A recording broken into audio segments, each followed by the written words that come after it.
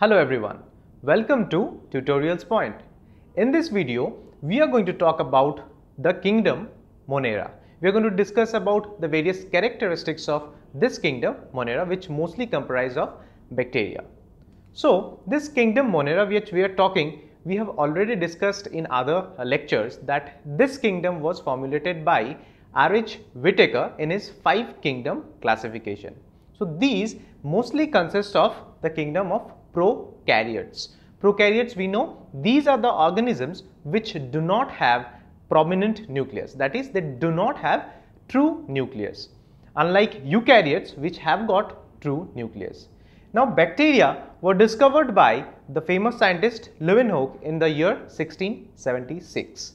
Now let us talk about some of the general properties of the kingdom Monera, that is, general properties of bacteria. First, they are unicellular. That means these organisms are made up of single cells. Single cell makes the whole organism. So they are unicellular. They are composed of peptidoglycan.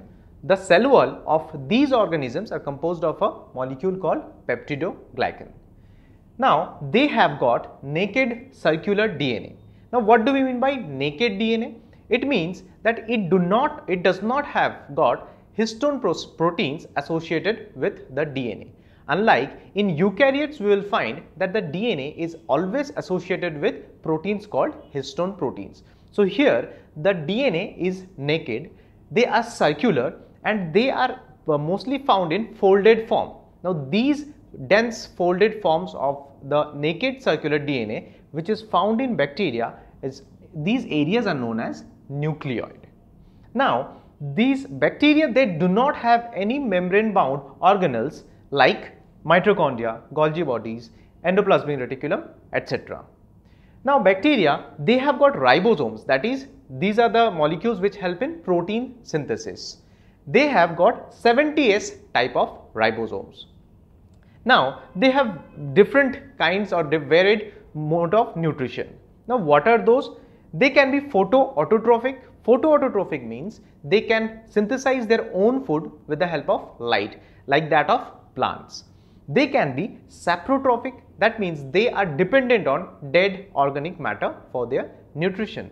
They can also be parasitic. Parasitic means they are either present inside the body of a host organism or from outside they extract the nutrients from the host. And they can also be chemoautotrophic, which means that they do not use light but they can make their food by the help of various chemicals. Now they have got whip-like structures which are known as flagella, and these flagella are formed of or made up of a protein which is known as flagellin. So in this video we have talked about the general properties of the kingdom Monera, that is, the general properties of bacteria. I hope you have understood and liked this video. Thank you.